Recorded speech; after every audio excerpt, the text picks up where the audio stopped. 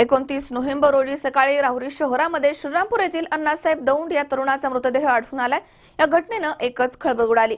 विषारी औषध घेतल्याने त्याचा मृत्यू झालाय असा अहवाल वैद्यकीय अधिकारी डोईफोडे यांनी दिलाय। दरम्यान आता पुढील तपास सुरू आहे। श्रीरामपूर येथील अण्णासाहेब दौंड या तरुणाचा मृतदेह 29 नोव्हेंबर रोजी सकाळी राहुरी शहरामध्ये मिळून आला होता, त्यामुळे चांगलीच खळबळ उडाली होती।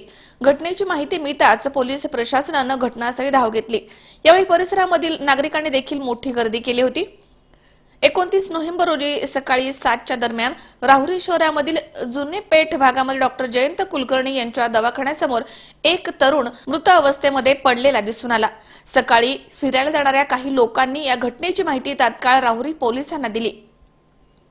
त्यानुसार वरिष्ठांच्या आदेशाने सहाय्यक पोलीस निरीक्षक सचिन बागुल, सहाय्यक फौजदार दत्तात्रय जाधव यांनी तातडीने घटनास्थळी धाव घेऊन मृतदेहाची पाहणी केली आहे। यावेळी त्याच्या खिशामध्ये एक चिठ्ठी सापडली आहे। त्यानुसार मृतदेहाची ओळख पटली आहे। त्याचं नाव अण्णासाहेब अर्जुन दौंड असं आहे।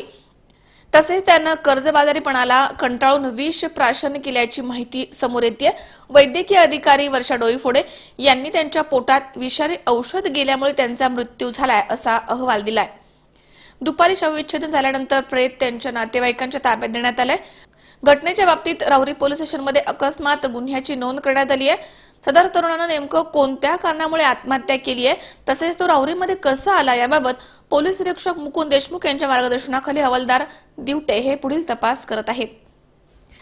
मनोज साळवे सह सतीश फुलसमदर C24 तास राहुरी। सबस्क्राइब करा आमच्या YouTube चॅनलवर आणि बेल आयकॉनवरती क्लिक करा सर्वात पहिले आपल्या परिसरातील बातम्या बघण्यासाठी।